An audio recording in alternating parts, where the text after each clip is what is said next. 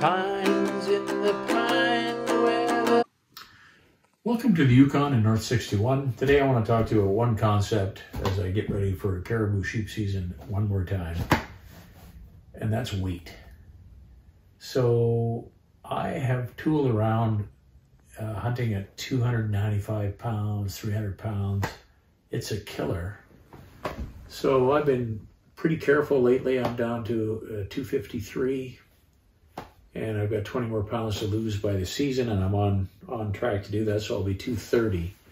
So that's, 60 pounds less than when that's basically allows me to bring my whole backpack of gear and still weigh the same I did with no backpack before. It's incredible. But, even when you're heavier than you should be, I still think you really have to pay attention to your gear weight. In fact, when you're a heavier hunter, it's even more important because there is a certain physiological barrier to weight. And if you're already 30, 40, 50 pounds overweight and you start carrying 50 pounds of gear, you're now putting a hell of a lot of pressure on your joints. So I think it's a good idea always to be very, very cautious of the weight of the equipment that you're bringing with you. 2 years ago, I didn't realize how good I had it. I've often thought having a donkey would be great. But 2 years ago, I had a donkey. He was a 16-year-old boy, and he could carry as much as a donkey, and he was a great companion. So he carried this, and my tripod, I carried my rifle. This is 100 ounces. My rifle's about 100 ounces with the scope. If I'm going solo or if I'm going with someone who's not a big carrier, I'm not sure that I want to carry this much. This is a perfect instrument. It's a great instrument. When conditions are right, I can go right out to 2 kilometers and start evaluating sheep horn. And I don't do the rings too much. I think it's a very, very tricky business. I've gone now and taken a look at sheep horns right up close. Sometimes they fool you even right up close. So I'm going to look for an obvious full curl, and you can do that out to 2 kilometers with this when conditions are right. But you've got a column of air 2 kilometers wide. If there's heat waves, other aberrations, you now don't have the perfection. And I'll show you a picture at 2.5 kilometers when there was a wind and there was tremor. You don't have the perfection, although it's perfect within itself. So this gives you as much distance as possible. You can't always get up to 50 power, but when you can get to 50 power, it's great, and it's a perfect instrument for that. But do I want to carry 200 ounces of gear plus 20 ounces of binoculars, so 220 ounces with my rifle before food, before anything, if I'm going solo or if I'm going with a non-donkey partner? So that's the question. What's another option? My lightest option, which is 22 ounces basically, is this scope, the Leupold 20 by 50. With really actually good optics. It's got a fixed eyepiece. The fixed eyepiece gives a long eye relief, so I can use this with my glasses. And it's got the Red Mountain Gear tripod base, which is designed to use these guys, which I always have with me as my pole. So I always have 2 poles with me. My partner will have a pole, and if I go by myself, I'll have to bring another pole, 8 ounces. That's still a 30-ounce package. So basically, these form the legs of your tripod, and they fit in there, and it's really good for a lightweight tripod. I don't think it's as good with a heavyweight tripod. Heavyweight scope.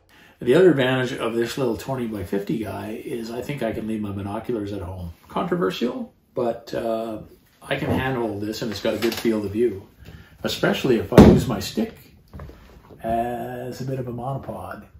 I can actually handhold this. And because I'm looking for white sheep, if it hasn't snowed, I can pick them out with my open eyes. So I don't need the binoculars so much. But I know everybody loves binoculars.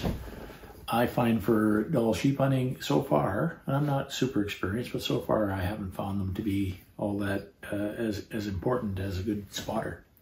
So there, I go from 100 ounces, 102 ounces, down to 23 ounces.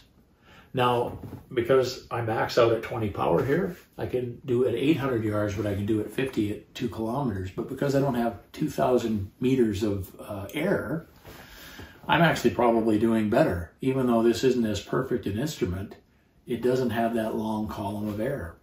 So I'm actually doing pretty well at the 800 meters with this. And I'm going to shoot at 6, so I think I can start evaluating. And I've never seen a situation where the heat waves are so bad that I still can't use this because it's only 20 power. So that is a possible answer for some trips. And this next thing is something completely unexpected. I got this from Ted Wagner. Some of you might have heard of that fella. And he had one at the range, and I liked it so much that he actually found me one. And this is a Dall scope, Bosch & Lomb from the 60s. So I got the 80s here covered with this loophole. This is from the 60s. The coatings aren't the greatest. It's not nearly as bright as either of these instruments, but it's a 20 to 60 by 60. And honest to goodness, it's really, really quite clear to 40. Between 40 and 60, you start getting more distortion, especially with a bit of atmospheric effects. So I think you're good to 40 power with this guy, usually. So again, at 40 power, that gets me to 1.28 kilometers. That's pretty good. And this is about 40 ounces, and because there's less magnification, less weight, it works with this really light slick, which is about 20 ounces. So now I've got 60 ounces instead of 100 ounces. And also because this goes down to 15, I can do the same thing that I did with the 20 by 50, even better. In fact, I don't even need this. I could actually handhold that enough to be fairly useful. I never expected this to even be in the equation. The other great advantage of this is Ted, one time, well, he used to guide sheep hunters with this, and he did all his evaluations with this old scope back in the day. One time he dropped it in the river. It's not waterproof, so that's bad, right? He took it apart with these two, he put two knives in these little guys here, took it all apart, washed all the lenses, dried them with paper towel, left them in the sun to dry, and then reassembled it, put it together wrong once, reassembled it again, put it together. That's kind of, there's an old school ruggedness here of something that is not quite as, precise and fancy that allows you to do lots of stuff with this. And I don't know if you can break this scope. So, this is not a perfect, it doesn't have the perfect optics of today, but it's really, really good optics. As far as clarity, of being able to see detail, it's pretty good. It's just not that bright. And it's got a bit of chromatic aberration. So it's not a perfect scope, but it's really actually quite good. So this is a 60 ounce option. Do I want to save 40 ounces? 3 pounds basically? Yeah, I do sometimes. So depending on the trip and how far I have to go, this is another option. The other thing I'm going to save weight on is when I go with my wife. I showed that video of the 2-man keg of bivvy. It's way too small for 2 people. But if you are sharing a quilt and getting really close and you don't mind that because you're used to sleeping with your partner, not so bad. So that saves me, instead of a 3.5 pound tent, I'm taking a 2-man bivvy. And instead of taking 2 sleeping bags, I'm taking 1 sleeping bag that can be opened as a quilt. So that saves another pound. So right away, I've saved a lot of pounds and a lot of space. So that's another possibility of saving a little bit of weight when I go out with my wife. And then, of course, there's things like the most costly things you can save money on or save weight on. And I got a lot of crap for this because people see a really, guy that's overweight and he's got this really light rifle. Well, this is a 280 AI. And I bought this because I really like my 7mm rim mag in the Tikka super lightweight. But this saves me 1.25 pounds. And then I put a really light scope on it. This is a 3-9 Vari X2, and people criticize you because everybody wants to have these big 30mm scopes that go up to 20 power. I do not use the scope for evaluating game except at the very, very last stage. This thing goes up to 9. It's got the long range reticle. I'm pretty good with this to 600 yards. And the 280 AI is within 100 feet per second of this 7mm rem mag. This is an incredible rig. This is the tie version of the Weatherby backcountry. So the backcountry tie is a 4.9 pound rifle, and it shoots really, really well. I'm getting just over an inch with the one factory load I can find in Whitehorse, and I'm getting well under an inch with hand loads, the right kind of hand loads. And it's a really nice rifle to shoot. It's really, really usable.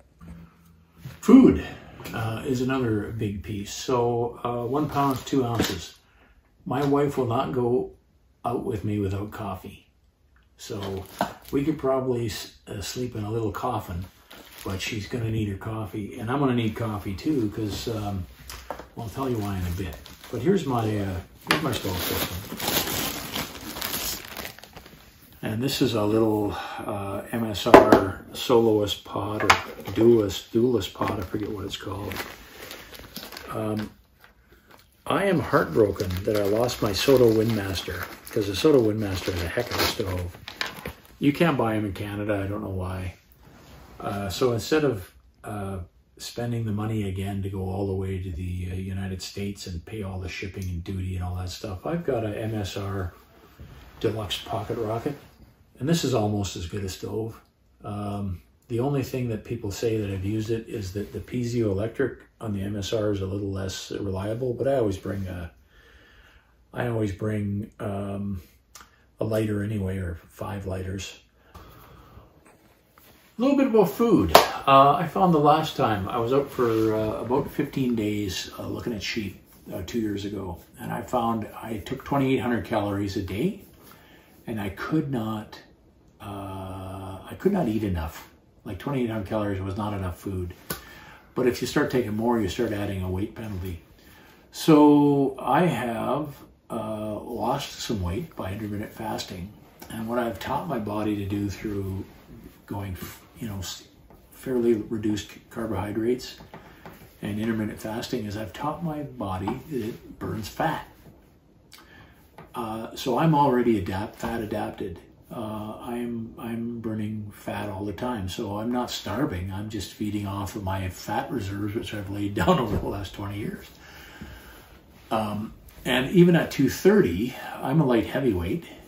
So when I was really fit, I was a light heavyweight in boxing. I was 170. I could make 178 pounds. So I'm 180 pounds. I'm a natural 180, 190 pounder. So I still have lots of fat reserves at 220. So you don't go up into the mountains to lose weight, but if you lose a little bit of weight and you're fat adapted, it's okay. So I'm going to still bring the 2,500 calories. And I'm going to do one thing which is a little bit different, is I'm not going to eat breakfast, because I'm really liking this intermittent fasting. I'm liking what it brings to me health-wise. What I am going to, that's my breakfast, this bulletproof coffee. So we're going to drink a cup of coffee in the morning, and I'm going to put all this healthy fat into the coffee. And so will my wife, but she'll probably have some oatmeal too. And, I'm going to have a normal kind of a fairly high-fat lunch and a fairly high-fat dinner. Spam and a giant cracker pilot biscuit. What could be better? Show the package, Sonny. It's classic. We're going to dehydrate our own food. I'm hoping to go with about 1.5 pounds of food a day to get to 2,800 calories, because I'm going to go fairly fat-rich. So that's another way of saving a little bit of weight, is to get fat adapted, teach your body. And, the only person I ever heard talk about this was Jason Harrelson, and the late great. And it's funny that you got such an incredible athlete talking about how to be fat adapted, but he taught himself to be fat adapted, and that's what we're doing. So what I'm doing right now, like I'm doing exercise in the morning before I've eaten, and I'm doing some fairly good distances without having eaten food, and I'm teaching my body how to burn its own fat reserves, and that'll come handy on the mountain, because you hear about people bonking. People bonk when they're used to getting calories in a certain way, and then suddenly they don't have the calories. I'm getting my body used to not getting those calories. So I think I'll be pretty resistant. And I was pretty resistant to it 2 years ago. I was far better with not eating than my son was. My son was ravenous the entire time. In fact, he ate a lot of my food. I'm not sure I always got all my 2,800 calories because my son was constantly hungry. So things like my jerky, he'd eaten all his jerky. Like I gave the jerky in 3-day packets. He'd eaten all his jerky in a day. And then he was looking at me like a wolf every time I was eating my jerky. So I'd have to give him part of mine. I had to encourage the little fella. But he wasn't fat adapted. I was fat adapted. And I didn't realize what a big difference that makes. How do you get fat adapted? Cut out your carbs, skip breakfast, start slow, and exercise. Exercise before you've eaten. At the longest break of the fast, exercise and get your body used to exhausting all its glycogen stores and then burning fat. And then when you're up on the mountain, your body will know that pathway. So I haven't heard many people talk about that, but I'm interested in experimenting with that this summer. So that's a little bit of where we're at with weight. Of course, we got a low pack weight. Now we're going to have a low.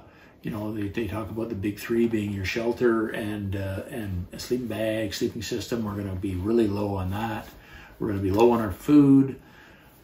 Last resort, I'll be low on my optics, and I know that's a compromised decision.